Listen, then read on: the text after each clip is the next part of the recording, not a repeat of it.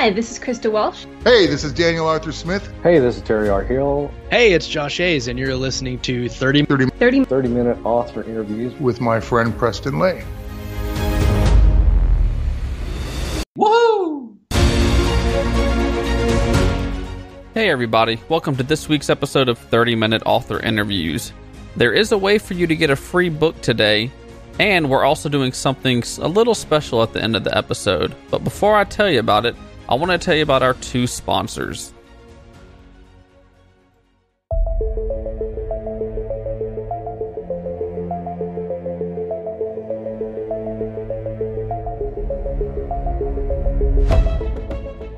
The Galactic Satori Chronicles. A thirst for revenge sends one man on a deadly journey through the galaxy in this adrenaline-pumping new series. Asher is a young man whose world is turned upside down when he discovers that his fiance's death has been directly caused by an imminent alien invasion. Projecting their consciousness into unsuspecting men and women, these aliens are learning exactly how to use humanity's own selfishness and greed as weapons against them. Asher bands together with a group of friends, and these four MIT co-eds are more than meets the eye and go to battle with those who are intent on destroying our planet. Out of the Gray by Patricia Gilliam. Aliens, politics, and murder. Only the first one is new. When an Earth-based terrorist group targets Hanaria's ambassador, two teenagers become entrapped in the conflict.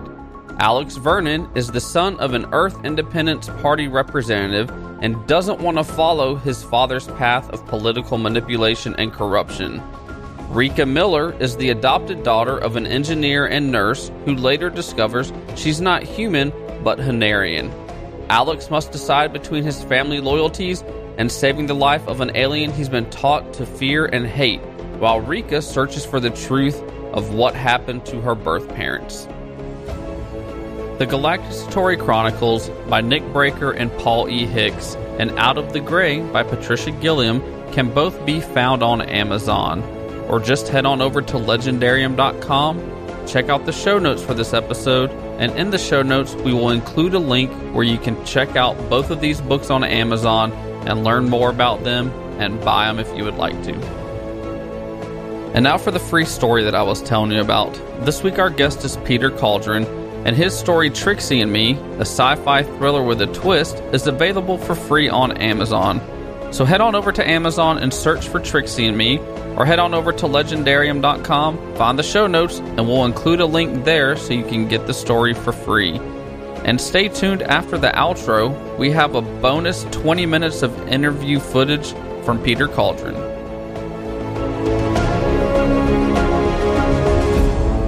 Welcome everybody to this week's episode of 30-Minute Author Interviews. This week we are joined by Peter Cawdron. Thank you for taking time out of your day and coming on 30-Minute Author Interviews. Thank you for having me, Preston. It's great to be here. Yeah, it's great to have you on.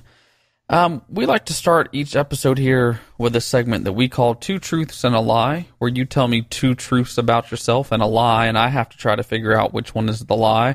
I'm on a losing streak, so I'm hoping to turn this one around. Not counting on it, but do you have two truths and a lie about yourself that I can try to guess? Sure. Okay. So, number one, I guess, I was knifed in a street fight at the age of 8. I was actually mugged for lunch money. Wow. Number two, I was in New York on 9/11, staying up at Greenwich Village. But no, I didn't see either plane hit. There was plenty of smoke and sirens, though. Okay. And number three, I was a Christian preacher for a quarter of a century and passionately taught creationism. So see if you can pick which one of those is a lie. Right. Like I said, I'm not counting on this one. So, man, they all sound very plausible. Wow. So knifed in a street fight. Yeah. In 9/11, but didn't see anything. And or a Christian preacher. Yeah. Normally I have some kind of like reasoning to it, and it's normally not very good reasoning. So for some reason, Oh, man, I have it narrowed down to two. For some reason, I'm thinking The Christian Preacher's true, so I'm going to say that's true. So I'm debating between Knifed in a Street Fight or being in New York on 9/11. I don't know if you've ever traveled to the United States, because I know that you live over in Australia. I lived there for 3.5 years. Did you? Okay. Yeah. Kansas and Ohio. Okay. Love New York. Went to Washington, D.C., L.A. Well, then, since you lived here for 3 years, then I did not know that. Okay, so I'm going to say that being knifed in a street fight for lunch money is the lie. That one's true. Oh, is it really? No way. Oh, wow. Yeah. So, I was going to say, if you wanted some reasoning, probably the best one is to think, the most outlandish are probably the ones that are true. So there you go. Yeah. Knowing me, of course. So then which one's the lie? Is the Christian Preacher the lie? No. Being in New York. Okay. Okay. Yeah. Wow. So over lunch money, you were knifed. Wow. Yes. At the age of 8. Rough neighborhood. Did you get seriously hurt? I took the knife into my left arm. Police got involved and all that sort of stuff. And, it was kids fighting, but, really silly stuff. But there you go. Wow. Wow. Okay. Wow. Okay.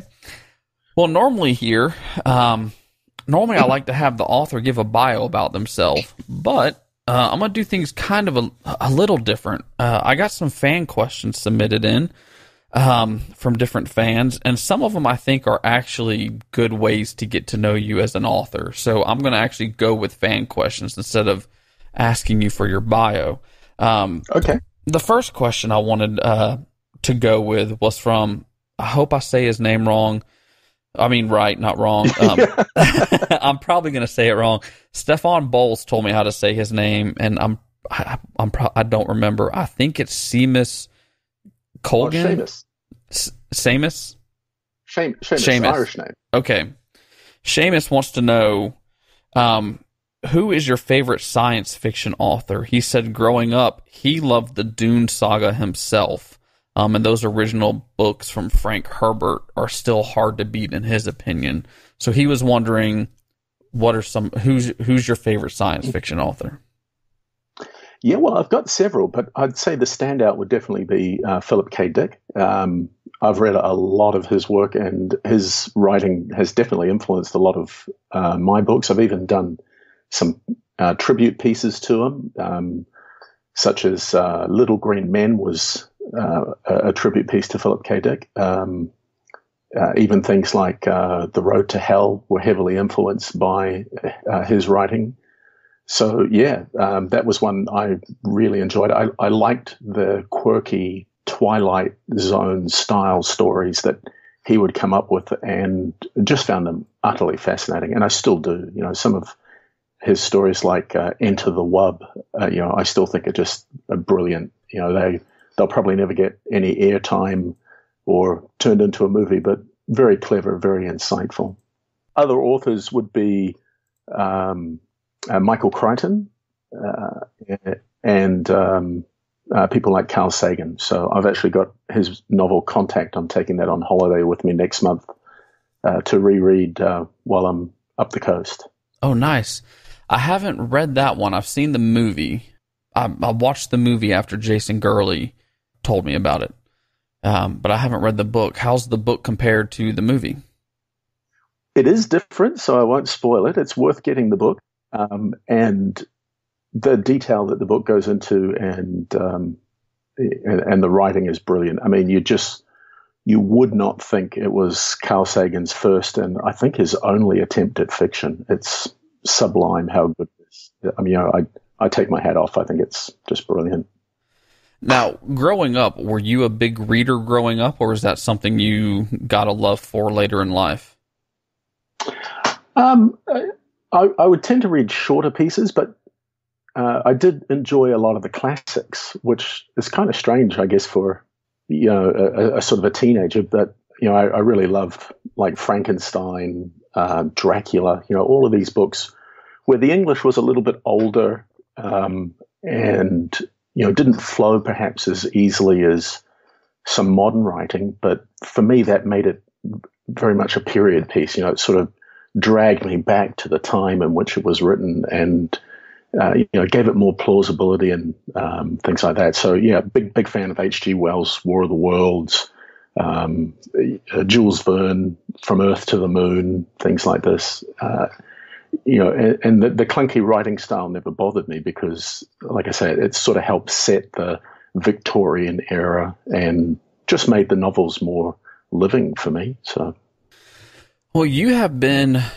I guess, as an indie author, you have been very, I guess you could say, very active. You have been in some of the major anthologies that are out there. Samuel Peralta's Future Chronicles. You've been in several of those.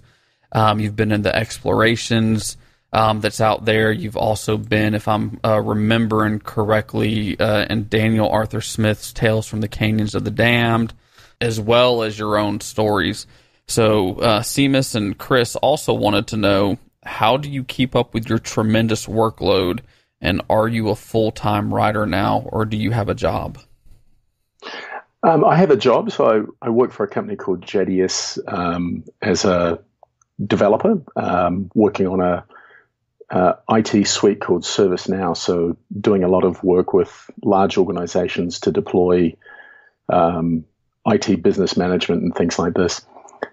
In terms of workload, I don't get through nearly as much as I'd like to. I've always got 4 or 5 books on the go, and I often joke that the only form of writer's block I suffer from has 78% cocoa in it, being chocolate bars. I find writing very therapeutic and relaxing. I enjoy getting in the moment. I love the challenge of weaving together a story. I'm always trying to better myself. I'd like to think my best book is always the next one and always one ahead of me. And I look to learn a lot from other writers. What they do well, and even perhaps at times where they might fall for common cliches or stereotypes, and just sort of be aware of that creeping into my own writing styles. So you said you like to think each of the book you release is better than the previous one you released. Do you change your writing style for each story to get better, or how do you go about making each story better than the last? I think it's gradual change. You've got to be very honest with your own writing, and that's probably one of the toughest things for an author is A, seeing their writing afresh, and B, being constructively critical of it. So when I'm writing, a lot of times I'll listen to my books being read back to me by the computer. That helps me to sort of see it from the perspective of somebody reading it for the first time. It's easy to imagine what you think you've written, but it's not really what's coming across on the page, because you've got more context, what's coming up, what you intended. So it is a real challenge for writers to get in that headspace where you can read your book with a fresh perspective. And then I look to, try to understand my faults and shortcomings. All writers have them. They all have, crutches and go-to phrases and things like this. And my editor, Alan Campbell's always sending me through lists saying, okay, and they're dynamic. They're never the same from one book to the next. She'll sort of go, you're working this phrase a little bit too much. She'll give me limits. You can say this only 3 times in 100,000 words. That's funny. Chris Fried also wanted to know, since you're kind of known as a science fiction author, he wants to know, when did you become interested in science? Was it as a child or when you got older? It was definitely when I got older. I've had to essentially reinvent myself at a personal level. I was a Christian preacher for a quarter of a century, 25 years. That's a huge part of life. And the group that I was involved with was very controlling, very autocratic. and was heavily into concepts like creationism and things like that, and very suspicious of science. You know, science was something that wasn't understood. If you don't understand something, it's a little scary and things like this. And and so looking back now, it's hard to imagine I was ever in that headspace, but I was. And there was a teaching I heard where the very passionate, sincere, well-meaning but ultimately misguided preacher was talking about evil in the world, and and was name dropping things, and name dropped Adolf Hitler and Charles Darwin. And at the time I thought, okay, well, I know a lot about Hitler, and it's pretty clear cut. If you don't think Hitler was a bad guy, you really don't understand history. Killing millions of people in a world war, massacring millions of civilians, just decimating an entire continent. It's pretty clear cut. Charles Darwin, sort of mentioning him in the same breath, that was that. I just thought, I don't know anything about Charles Darwin, and so I grabbed a copy of On the Origin of Species, and I thought,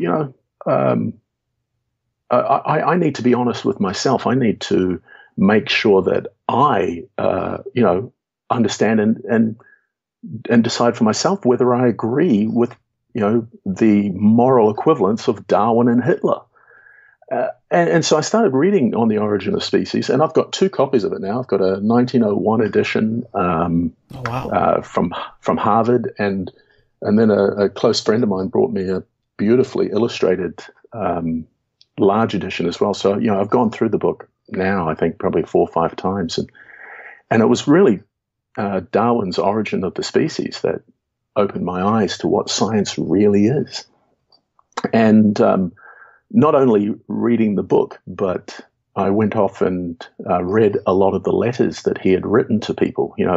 After his death, the letters that he wrote were compiled and published as books. And as I love that period of writing, and Mary Shelley and H.G. Wells and Jules Verne, I found it very easy to consume. And there was one letter that he wrote, I think it was to Hooke, but he was reflecting back on his career and his time on the HMS Beagle, and this is what he said. I've actually got it here in front of me. Okay. I was so struck with the distribution of the Galapagos organisms that I was determined to collect blindly every sort of fact which might bear in any way on what are species. At last, gleams of light have come, and I am almost convinced, quite to the contrary of the opinion I started with, that species are not, and this is like confessing a murder, immutable. And so that was something he said in a letter, and it really struck me because I felt the same way. Here I was considering the possibility that species hadn't been created, that species were not immutable or unchangeable, and it was getting me to question the teachings that I'd been given. And it felt to me like confessing murder as well. And so I saw in Charles Darwin the kind of honesty I was looking for in life. I saw in Charles Darwin the genuine sense of inquiry and curiosity and the desire to investigate and understand and to think about things in a fresh and clear way. And it was refreshing. And of course, I did not see Adolf Hitler. I didn't see anything that had any kind of moral equivalence with Nazi regimes.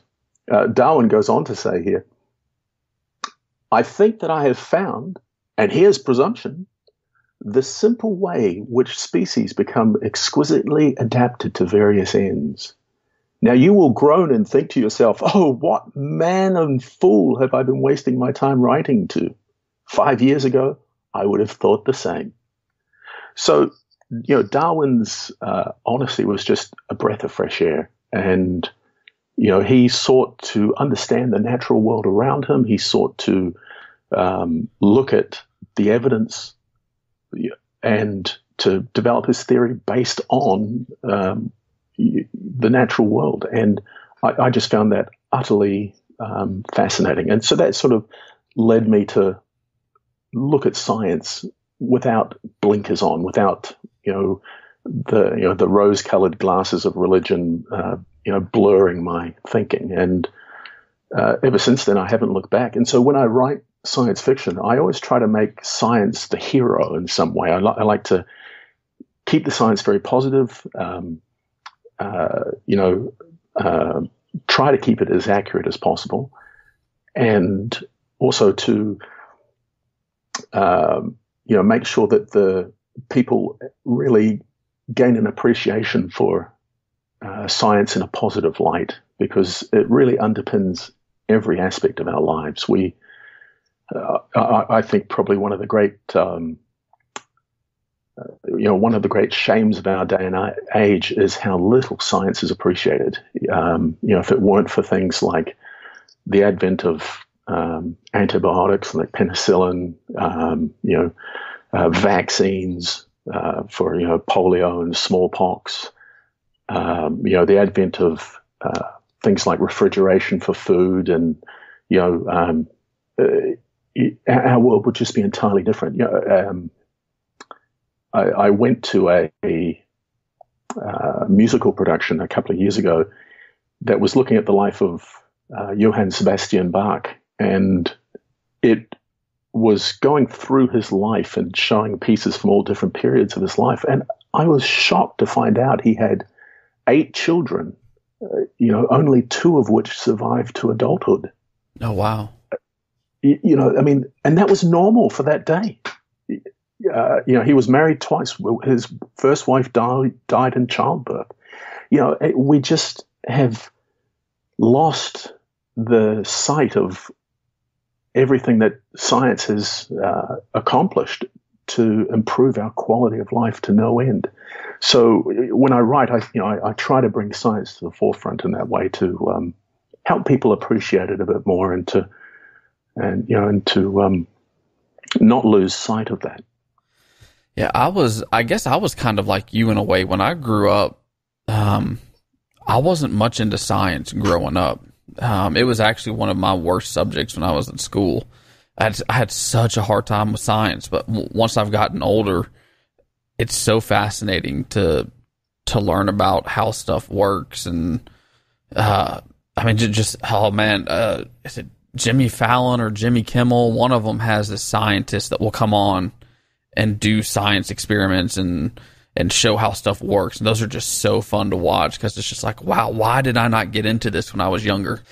Well, I guess the science research and everything kind of takes us to your newest novel, Retrograde, which just came out yesterday, on September 12th. Well, I guess before we start talking about the novel, can you give my listeners the non-spoiler book blurb on what Retrograde is about? Sure. I'm reading from the blurb on the back of the book here. Okay. Humanity's greatest undertaking has been to establish a permanent colony on another planet, extending life beyond Earth.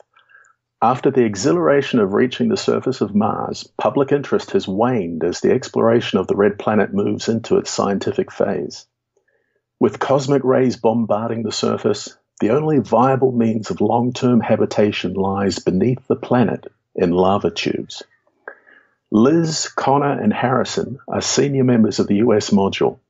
When a nuclear war breaks out on Earth and rumors spread among the different nationalities colonizing Mars, they find their core principles tried and tested. The loss of family and friends back home weighs heavily on everyone. Who can you trust when your countries are at war? Grief and anger become pitted against camaraderie as the crew of the international colony struggle with their allegiance to each other and the mission.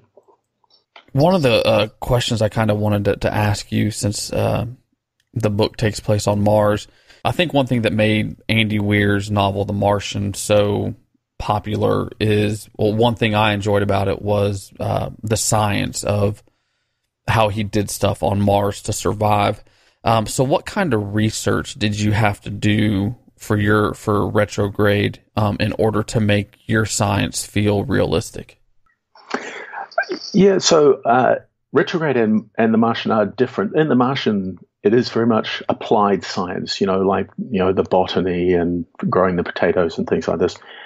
In Retrograde, science is more part of the setting. So it's about understanding, what the surface of Mars would be like, what, the challenges of, being in temperatures up to, negative 180 degrees and things like this. And so, I do a lot of background research into what life would be like on Mars. I had the opportunity to correspond with Dr. Andrew Rader from SpaceX, who's a Mars enthusiast and has written several books about living life on Mars and has a number of YouTube videos along those lines as well. And also got to chat with Ben Honey, one of the flight controllers for the International Space Station over in Houston. And so I was able to bounce a lot of ideas off them and, talk about some of the practical challenges you would have, trying to run a colony at such a huge distance. And there's things that you just wouldn't necessarily consider, like internet bandwidth, for example, just trying to get data between the two planets would be incredibly challenging. And, it would have to be prioritized. It would be broken into different streams, and things like video would be the lowest stream of all because, it uses so much data. It's a hog. So text messages are going to have a higher priority because you can get more information through in a shorter amount of time. You have less problems with, data integrity and things like this. So, and a lot of that's just woven into the background of the book. It's not really discussed at length. But the decisions the characters are making and, is often dependent upon those kinds of factors. Did they say anything about how fast the internet connection might even be on Mars if there was a colony set up? Well, the limit is the speed of light. So, between Earth and Mars, depending on where we are in the various orbits, that can be anywhere from about 6 minutes to 35 minutes for a round trip. So a lot of stuff would be done using what's called caching servers, where information would be pushed down in advance. And, if you want to look at the news, for example, you could look at yesterday's news, but you'd have to wait for today's. You couldn't actually sit on a browser and, type in Facebook because, the round trip, transmission for that could be 12 minutes or over an hour just to get the page to load. So, wow. It kind of makes the dial-up modems look desirable. So yeah. so they would use a lot of caching to have things at either end to try to minimize that impact. Was there anything you learned during your research that really surprised you? There were lots of. I think it's mainly that Mars isn't just a desert. We sort of see pictures of it and you see movies, and sure enough, there's some guy in a spacesuit and he's walking around a desert. Mars is actually a bit of a time capsule. You've got erosion that has happened over billions of years. You've got all this evidence for water, these washed out riverbeds and things like this. And Mars is sort of an entire package. You can't just look at one aspect of it. So you've got things like the planet itself is only about a third the size of Earth. So if you're standing on a hill, you would be able to visibly see the curvature of the planet. Oh, wow. Which is something you can't really, it's not as obvious here on Earth. But if you're on Mars, you would definitely notice it because it'd be such a striking difference. You've got things like in the lower gravity the gravity on Mars is closer to that of what you see on the moon than it is on Earth. So astronauts would bunny hop, for example. Once they were inside the confines of a module or a base and they no longer need to wear their spacesuit, it would be quite surreal. Just simple motions would be astonishingly different. You could drop a pen and it would fall like a feather on Earth. Or when you're walking, the very process of stepping involves you using your muscles to rise up and then allowing gravity to pull you down. And walking itself is, falling and catching yourself. On Mars, that would feel clumsy because the gravity element is roughly about a third. So, it would take some time to acclimatize to just something as simple as walking. Oh, wow. And so you really would get this sense that everything is alien, everything is foreign, nothing is the same. And of course, that has a psychological impact on you. I remember the first winter I spent in the United States. I grew up in New Zealand and would spend time in Australia, and our winters were just, a rainy summer, really. And so the first winter I had, you're exposed to this intense cold, very dry snow, gloomy skies all the time. And when the first buds of spring appeared at the end of winter, it blew me away. I had no idea how my world had become almost black and white. And I tried to capture some of that in the novel because there'll be the same kind of contrast to life on Mars. It's such an austere and harsh environment and so radically different in so many different ways that it's going to have a psychological impact, just like a cold, dark, snowy winter does. And then, summer rolls around and, life seems to blossom and explode around people again. So, for me, it was seeing Mars as this whole package rather than just, some guy stumbling around in the desert wearing a spacesuit. So after you did your research for Retrograde, did you have to go back and redo any of the story because the science just didn't work the original way that you thought it? No, there was a lot of tweaking. So, some of the scientists that would read it would provide feedback and, talk about things like,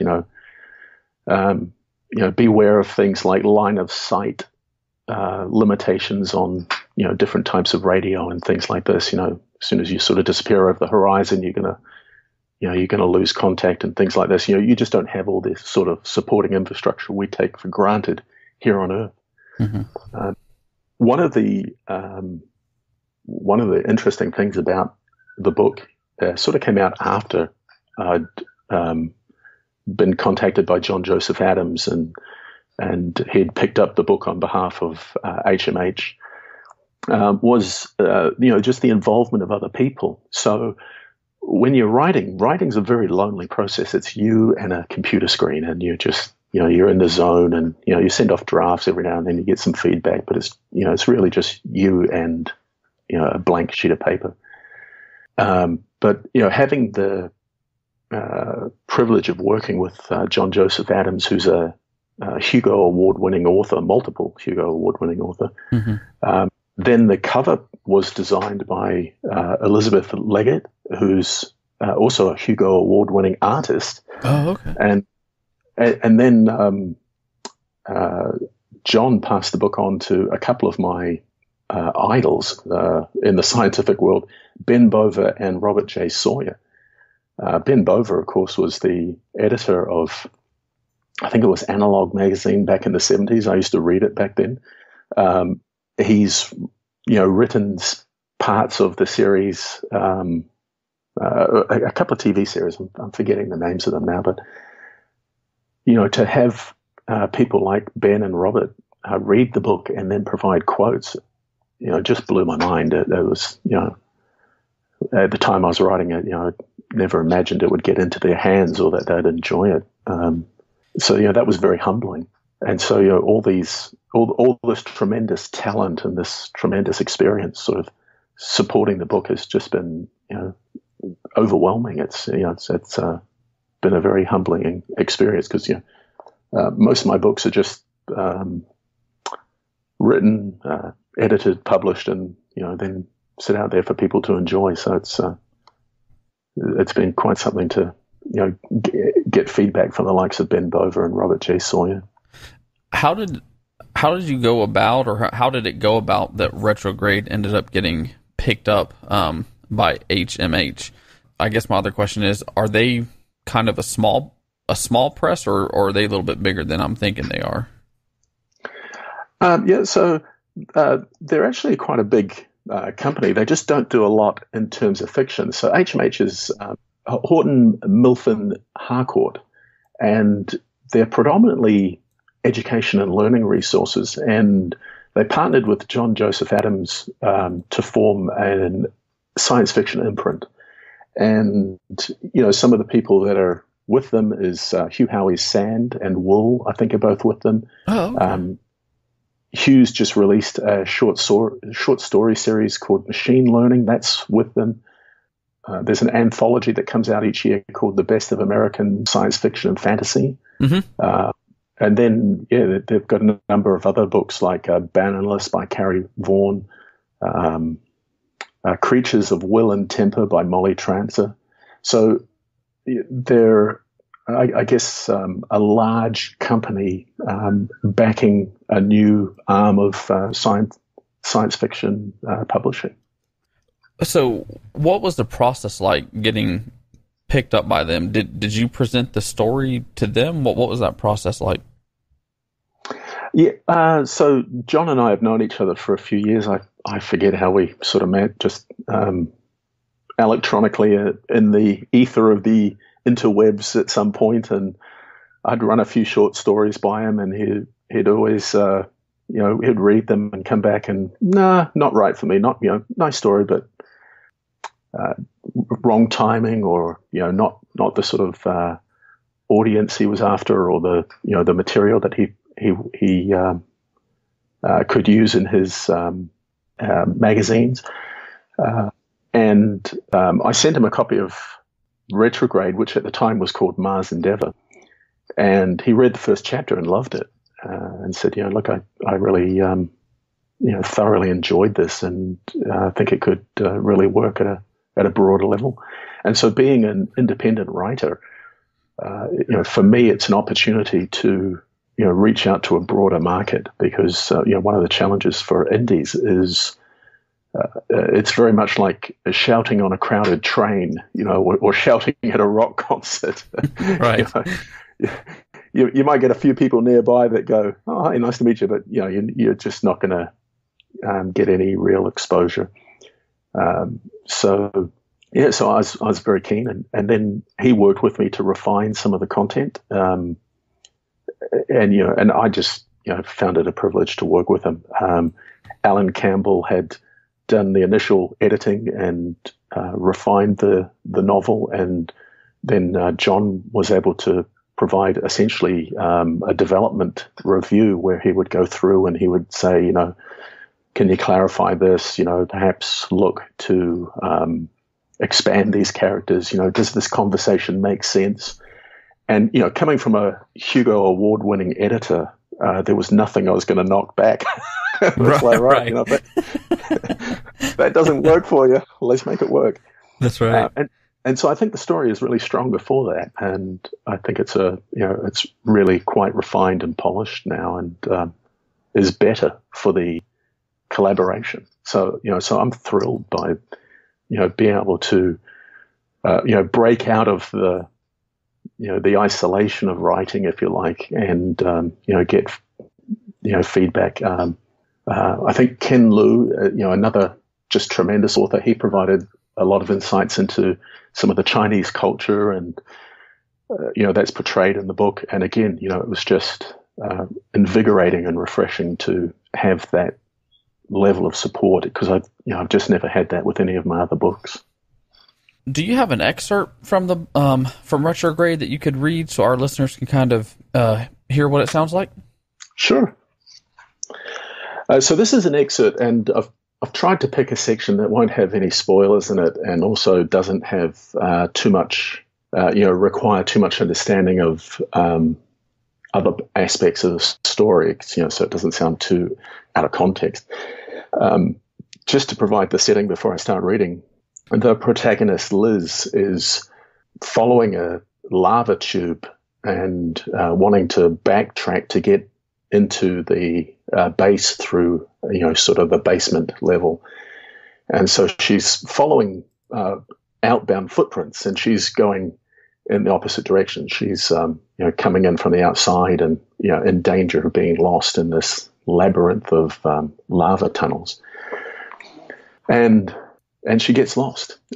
So this is how she, Okay. this is how she goes here. Dust churns in response to my motion, shifting off the rocks and stirring like silt being lifted by a cave diver. On those occasions when I pause to find my way, the cloud caught in my wake drifts around my waist. My spotlights are largely ineffective as the dust is like fog. It's as fine as cigarette smoke, swirling as though it was suspended in water. If I don't keep moving, there's a danger I'll lose track of the footprints and get lost. Being stuck beneath the surface of Mars with limited oxygen and no clear exit doesn't exactly thrill me. Normally, I'd have a guide rope to lead me back to the surface. My heart pounds in my chest and I have to fight to remain calm. The darkness is impenetrable.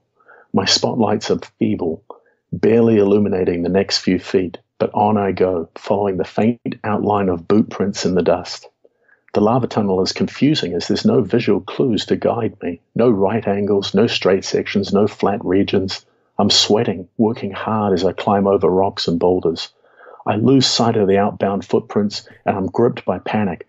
My throat constricts. I rush, scrambling forward. Nothing but dust and volcanic debris, unchanged after hundreds of millions of years in the darkness.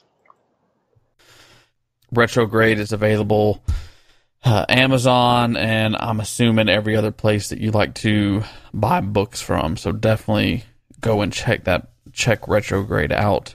I have asked questions from almost every fan that we have received questions for. I haven't gotten to all of them.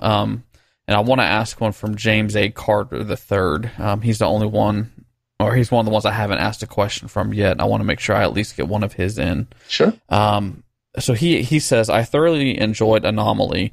I recently read and enjoyed Archangel Down series by C. Gokul, which also dealt with first contact themes.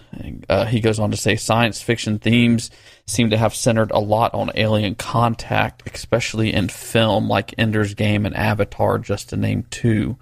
Do you believe this is to satisfy our need to seek a higher power, whether benign or hostile, because our world seems to be in chaos? Yeah, good question.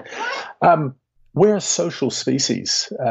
It's the only ways we survive. If you look at humans, Homo sapiens, we don't have the sharpest claws or the biggest teeth, the strongest bite, or the fastest running or anything like that. Our only strength is in numbers. It's in using our intelligence and banding together as a society. And I think that is probably the underlying driver behind an interest in wanting to find intelligent life elsewhere in the universe. If you roll back the clock and instead of thinking about extraterrestrials, imagine, the Dark Ages in Europe and the exploration of, various people like Magellan or Columbus, even Darwin and on the Beagle, or Captain James Cook. These were people that sought to explore. They wanted to understand the world around them, and they wanted to reach out and make connections. They heard about these far-flung lands, and the desire, I think, of humans is to be a little restless and to seek the unknown, to want to understand. And and very much to want to connect. And so I think that is some of the basis of it. In terms of aliens, and I've clearly written a lot about this. I've even written UFOs found stories and things like this. I don't think you can underestimate just how vast space is and how huge a distance there is to cover.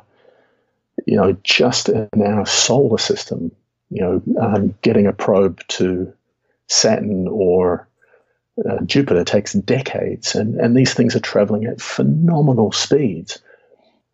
And and that's only covering a small fraction of the actual size of the solar system as a whole.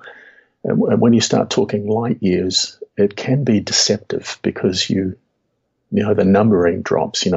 Alpha Centauri is 4.3 light years away, and 4.3 is a small number to us. But in terms of physical travel, it's just it represents challenges on a scale that we just can't even really comprehend at the moment.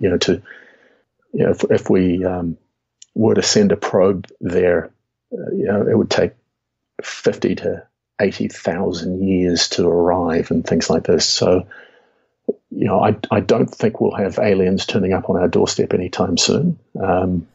However, I have written stories where, and again, sort of based on the science, where thinking about if we see another world, there's the potential. The way aliens will probably be discovered is through spectral analysis. So looking at a planet and seeing what chemistry is active there, and doing the sums to figure out, is this natural, or is there something biological that is causing the particular signature that we're observing.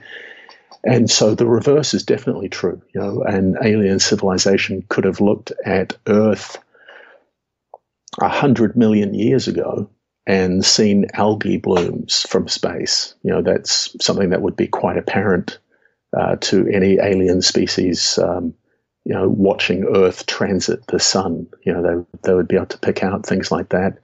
And so they could have potentially sent a mission that arrives only now, sort of thing. So there are ways that the immense distances can be overcome, but nothing like what we see in Hollywood of sort of near time or real time travel. He also asked, and I don't know if I've ever really heard this question asked much.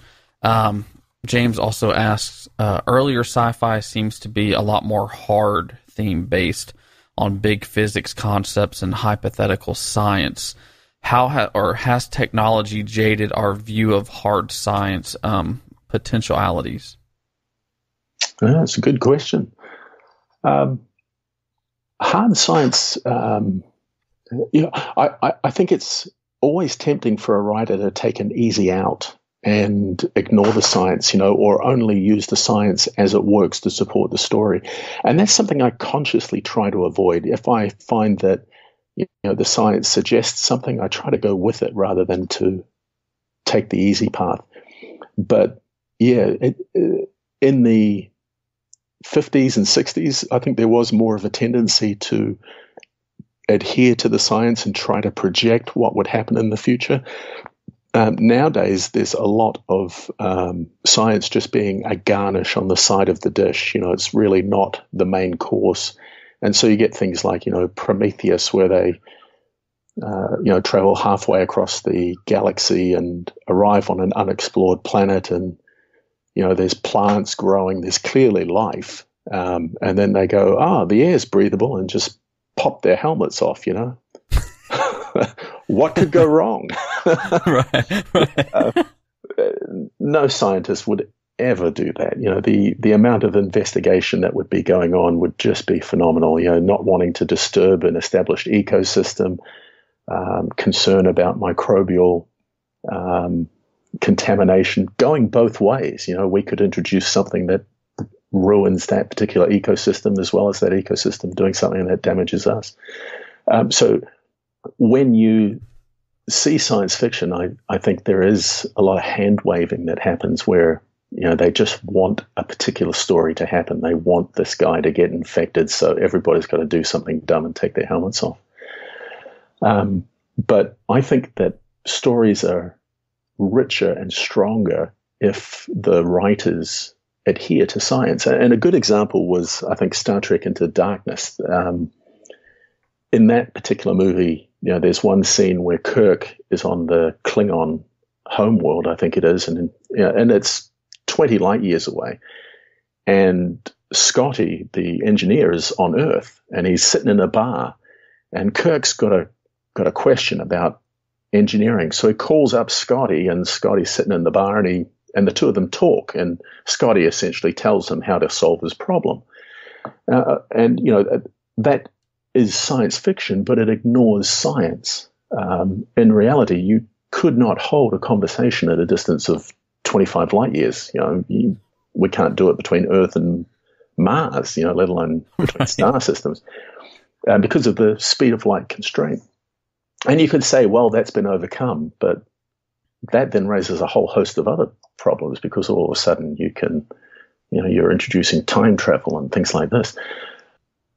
So if I was writing that and Kirk ran into that particular problem on Klingon where he needed that engineering knowledge and Scotty had it and he's back on Earth, I would use that to drive the story forward. I would go, okay, well, he can lament the fact that, if Scotty was here, he'd just be able to answer this question, bam, like that.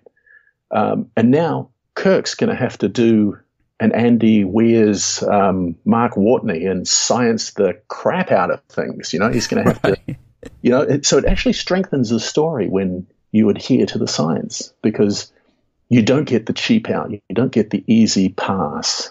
You've got to work a bit harder to, by staying plausible. So I think when writers take shortcuts of convenience, they weaken the story, and they don't do themselves or their audience justice. There's, if they go back to the old school style of, adhering to the science, and not slavishly so, but keeping it plausible, there'll be better stories for it. And so, Prometheus, or Star Trek Into Darkness, they're fun popcorn movies, but they won't be icons of cinema. They won't be icons of sci-fi for, decades to come, when with a little bit of attention to some of those scientific details, they perhaps could. You look at 2001: A Space Odyssey, and, it was groundbreaking, but it was also thoughtful. It was also adhering to the science as it was understood in the day. And it stands up today. I was watching 2001: A Space Odyssey with my wife just a couple of nights ago. And, we watched as the crew walk on Velcro on the floor to stop them floating off into space. That was a really clever idea. Never used, as far as I know, but but it was a clever idea to say, well, if you've got no gravity, how do you help people to move around? So it's interesting. But yeah, hard science is a bit of a misnomer. It's really not hard. It's more staying plausible. And yes, I agree with James that it improves the story and strengthens the story ultimately. There's so much more that we could go on. But here at the Leigendarium, in 30-minute author interviews, we're kind of known for one question. And that question is, a penguin walks through the door right now wearing a sombrero. What does he say and why is he here?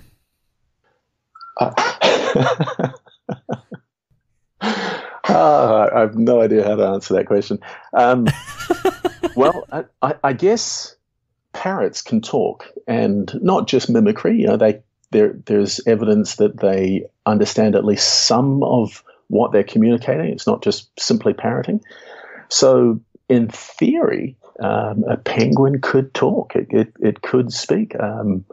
I suspect if I was sitting in the bar and the penguin walked in wearing the sombrero, I'm not sure what would surprise me more, that it can speak or that it's wearing a sombrero. That's funny. You know, I think you're right about the parrots. My best friend's family had, I don't know if it was parrots or what kind of birds they had, but every time the phone would ring, the bird would go, "Hello, Michael, Michael, hello, Michael." So it was like it was answering the phone and then calling my best friend's brother to come to the phone. So yeah, it's kind of interesting you said that. It just reminded me of that. Before we leave, do you have any advice, whether it be for writing or for life, that you would like to share with our listeners? I guess from the writing perspective, writers have to be very realistic about just how difficult it is, to publish and to get ahead. There's a tremendous amount of competition there, but what I've seen over the sort of 7 years I've been publishing is that the competition is misplaced.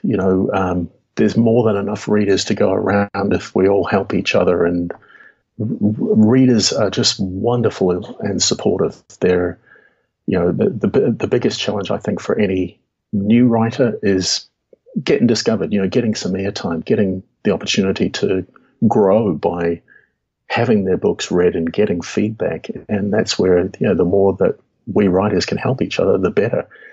Writing and publishing is very different to other sort of commercial forms. If you produce Mars bars or cans of Coke, once you establish a fan for your product, they'll keep coming back. These things are highly consumable. You can have one Mars bar, you can have 10. With books, it doesn't work like that. Once someone buys the book once, that's it. Yeah.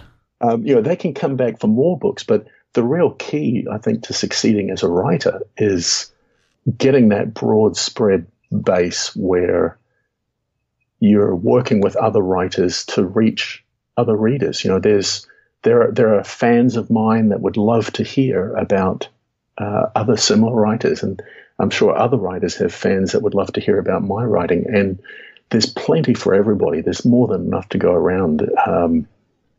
And so, in my emails, I try to add a indie spotlight to sort of help other writers to be heard and give readers the opportunity to learn about other writers. And one of the things I love about Amazon is the ability to grab the samples. I get hundreds of samples on my Kindle, and we'll go through and read them. And I might only pick 2 or 3 that I then go on to read the entire novel for. But they're wonderful ways to sample other writers and to sort of find what fits for me, find what works for me, and what really gets my interest. I think even though there is huge competition, you can look at that in a positive way and realize that there's actually tremendous opportunity for readers and writers to work together to help each other. Yeah, definitely. Well, we have one last fan question I'm going to ask you because it fits in, I think, best here. It's from Colby Zoller, and Colby wants to know, what are you working on now, and what ideas will be coming to life in the future? Oh, wow. So I've got 5 books that I'm working on at the moment. I'm about halfway through the sequel to Retrograde, which is called Re-Entry. It follows the story basically that's outlined in the epilogue of the book, and sort of takes things in an entirely new direction. So that'll be really good.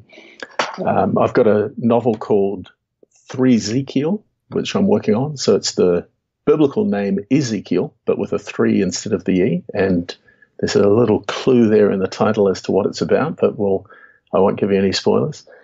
But the story is set in the Congo, and it's a first contact novel set in the middle of the jungle. So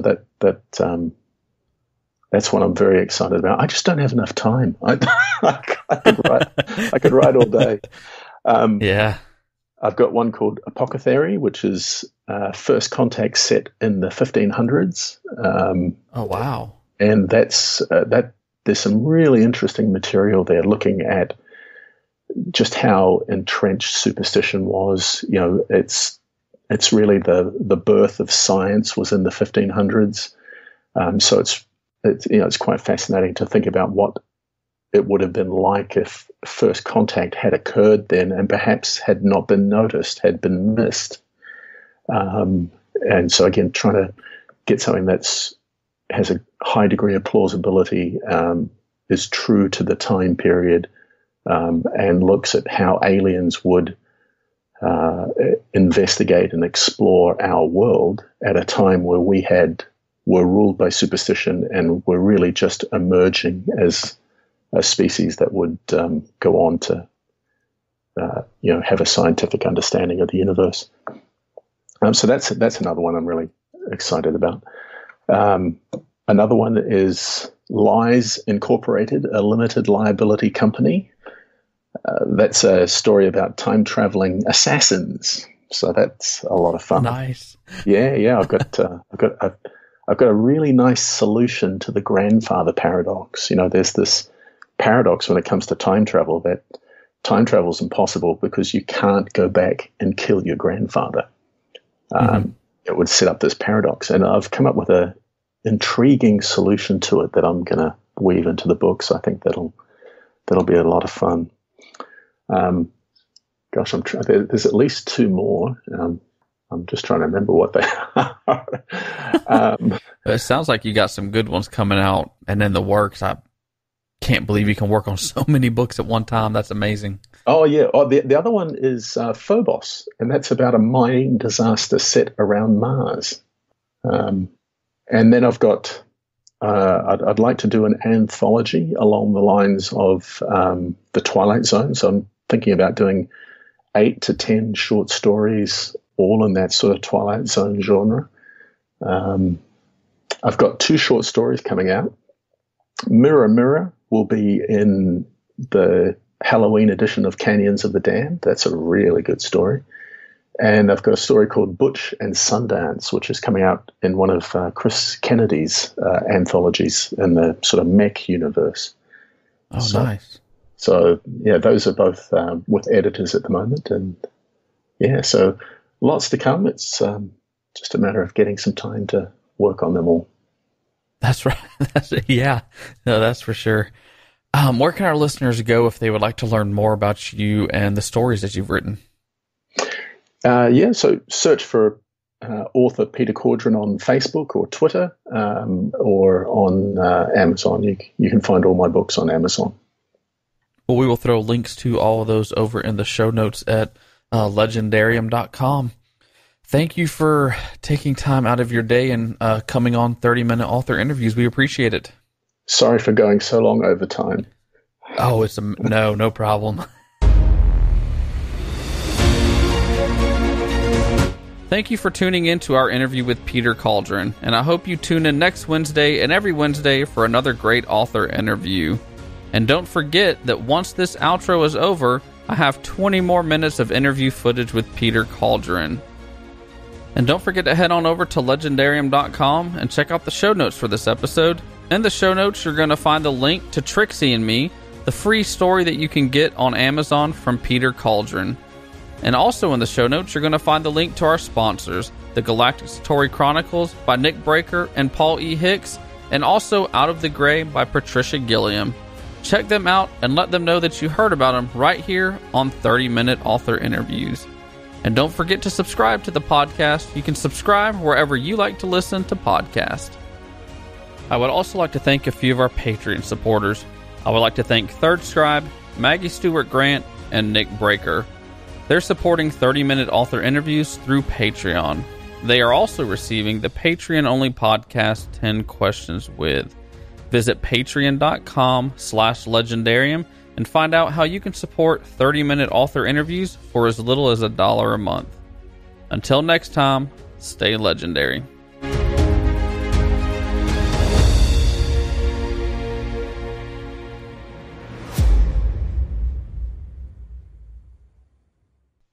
I did have a quick question for you. Not for the podcast. I know most of your novels are kind of like standalones. I guess I'm curious because of the way the covers look. Are Free Fall, Hello World, and Alien Space Tentacle Porn, are those all interconnected any? No, they're just all very dark covers. Okay, all right. I was just curious because, like I said, with the covers, it looks like they can almost go together. But I've actually just recently changed the covers of 3 books that are related. So Freefall is a sequel to What We Left Behind. Okay. And then All Our Tomorrows is the 3rd book. Freefall's a short story. It's about 10,000 words long, and it's about an astronaut arriving back in orbit around Earth after a zombie apocalypse has broken out. Okay. And so he's Houston, is there anybody there? Right. And there's no one, and he gets in contact with a girl a young girl trapped in a police station on a ham radio. And she sort of talks him through what's happened, and she's panicked. There's zombies trying to break in and kill her. So it's a really fun story. So that's Freefall. And then that leads into 2 stories about her, which is What We Left Behind and All Our Tomorrows, which is her as a teenager, if you like. But I think that's the only books where I've done sequels, other than this one that I'm working on at the moment, which is Re-Entry as the sequel to Retrograde. It's funny. And if you're recording this, you're welcome to use any of this if you want. But when writing, writing influences is an interesting topic. There's stories I want to write, and then there's stories that I write for a different reason. So something like Maelstrom was written because I was contacted by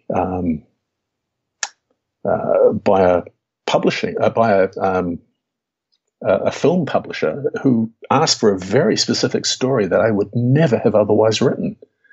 They wanted a story set in China about parallel worlds colliding with a American lead character, and I would never have written that book if I hadn't been pushed in that direction. The same's true with Re-Entry, which is the sequel to Retrograde.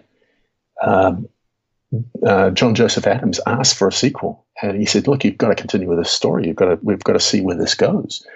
And now that I'm halfway through the book, I'm loving it. I'm like, wow, this is really going to some interesting places.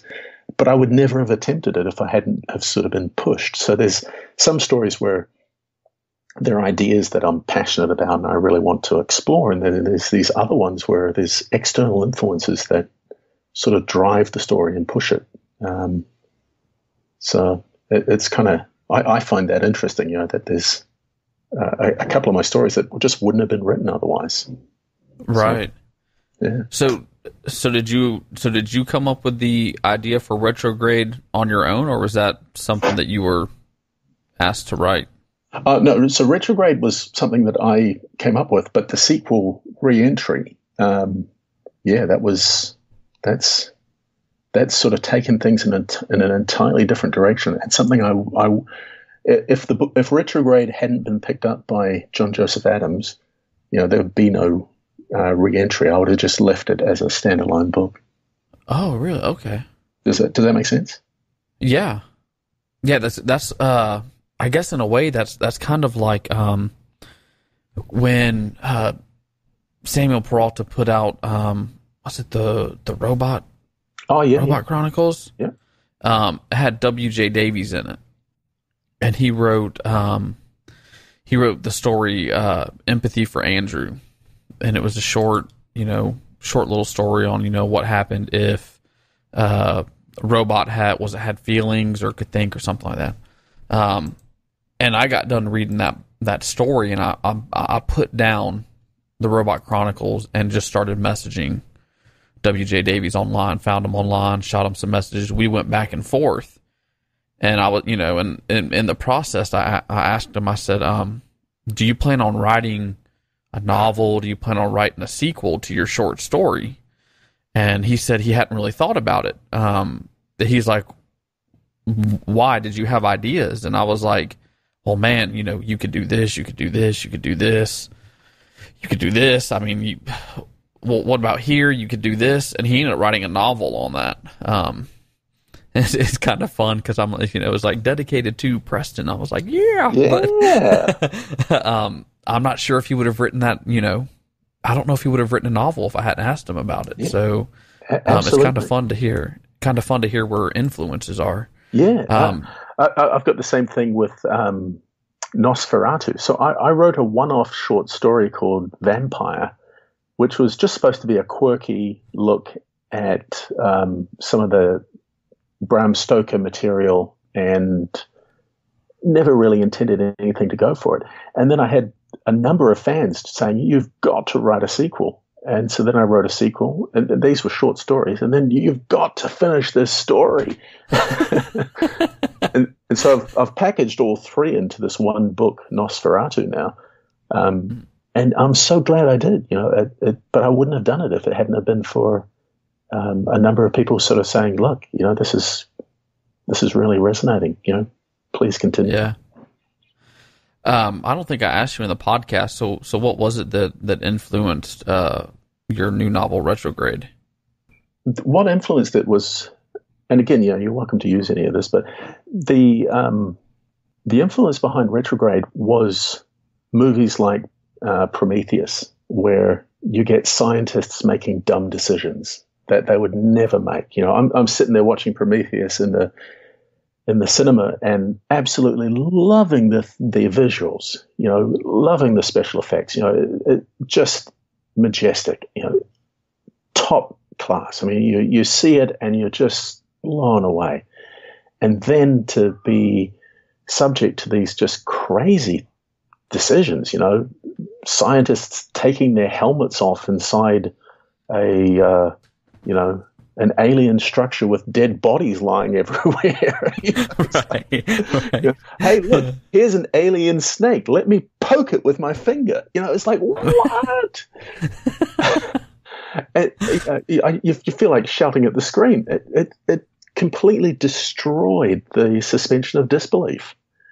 And so in writing Retrograde, what I wanted to do is I wanted to say, okay, well, what would shake a scientist? What would shake an astronaut? These guys have been trained and disciplined for decades working towards a certain mission. They've looked at every possible contingency. They've planned for every type of emergency. What is the one thing that could shake a colony on Mars? And I realized it was a disaster happening on Earth, because it's the one thing you could never prepare for.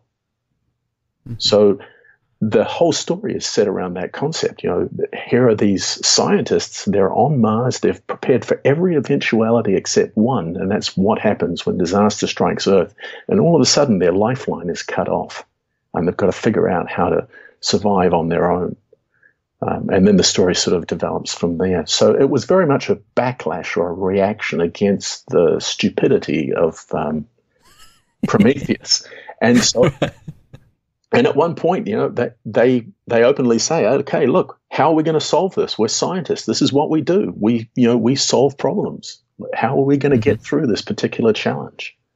And so, it's trying to bring some intelligence back into the story rather than silly mistakes. So as a fan of science, as it sounds like you know a good bit about it. What were your thoughts on Interstellar? Oh boy, where do I start? Again, I love the visuals, love the concept, but it's another one where they jumped the shark. Are you familiar with the term "jump the shark"? Uh-huh. Yeah, so Happy Days had been running for a decade. They were running out of story ideas, so let's get Fonzie on his motorbike to jump the shark, That just goes to the ridiculous. And yeah, they jumped the shark on the whole love is the fifth dimension. There was so much that could have been done with the storyline. There some great initial positioning. If I was a script writer in Hollywood, I would hire the guys from How It Should Have Ended to review my scripts before they go out. Because I don't know if you're familiar with the YouTube channel How It Should Have Ended. It's I might have seen one or two videos, but I'll have to look it up. They're great for poking fun at all these massive plot holes, but because some of these things are a real surprise to people. Like, for example, there was this fantastic movie came out last year with Jennifer Lawrence and Chris Pratt, I think it was, Passengers. Yeah, okay. Beautifully shot, but the whole premise of the story centered around essentially date rape. Right.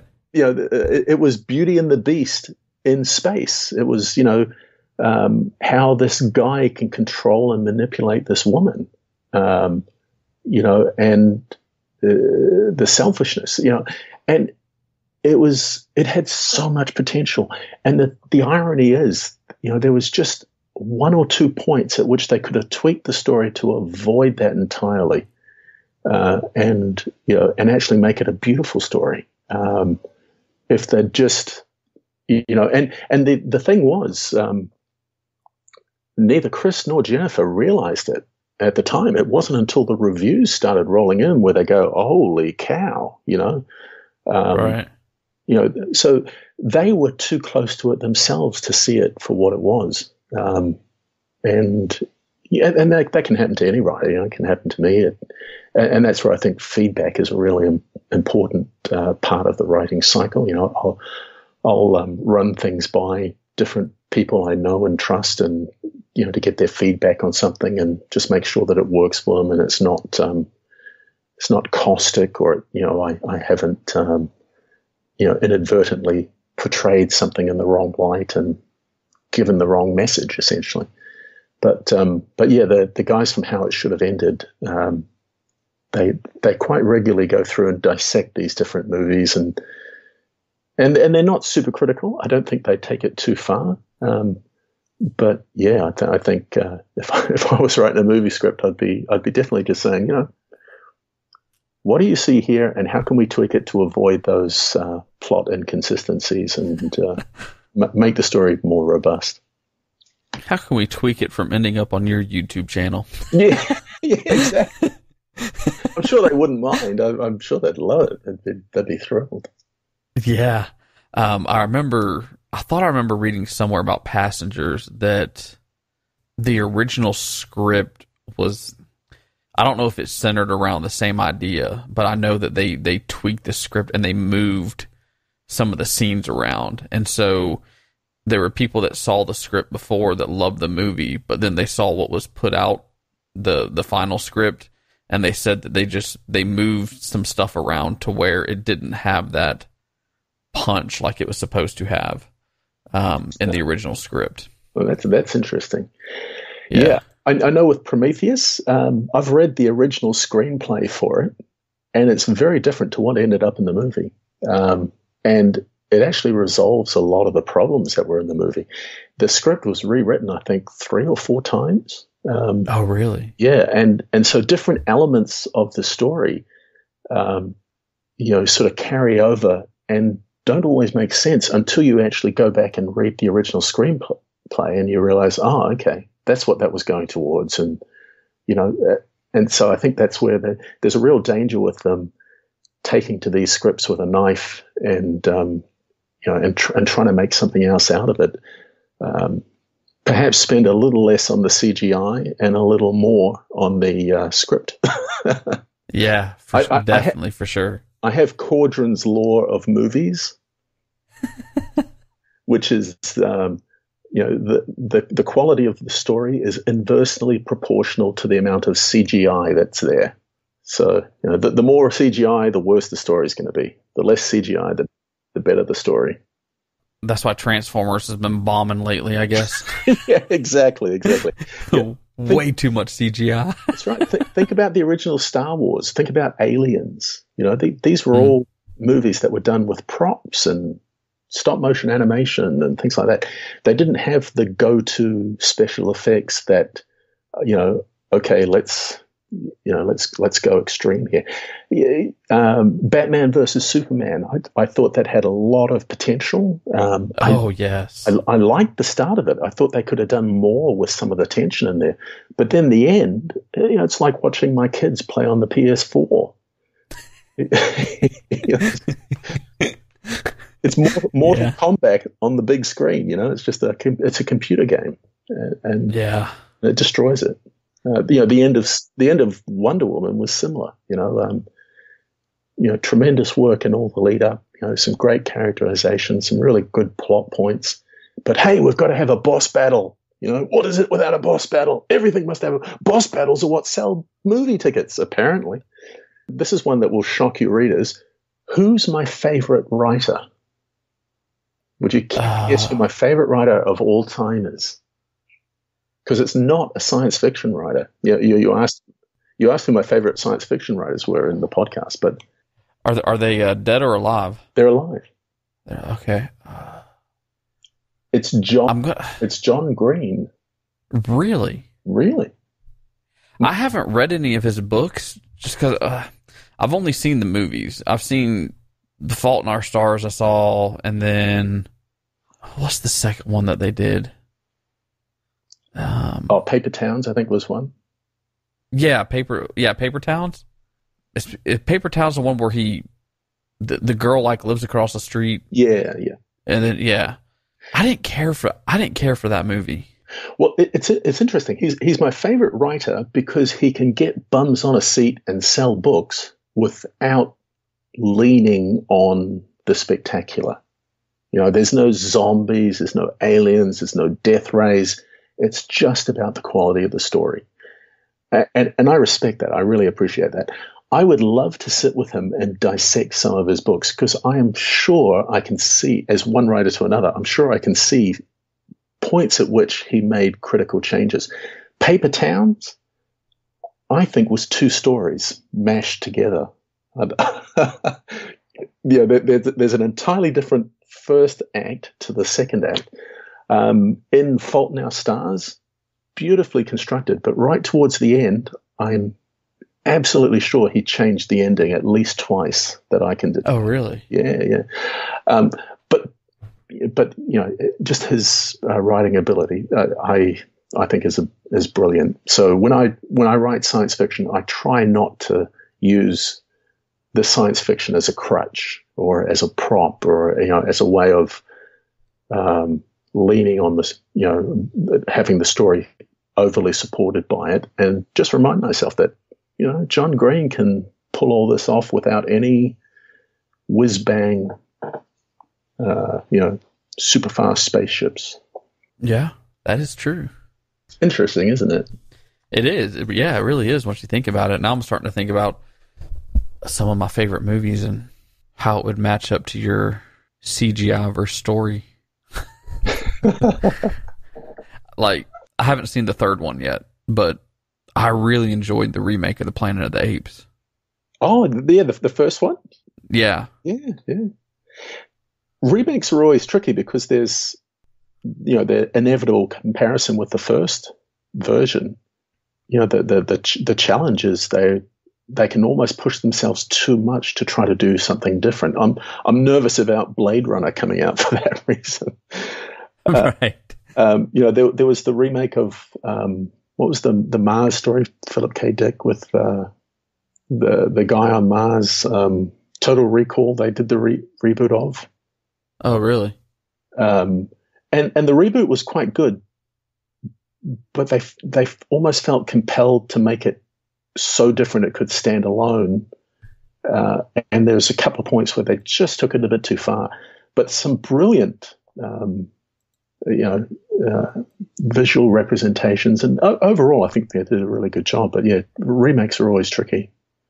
Yeah, they really are.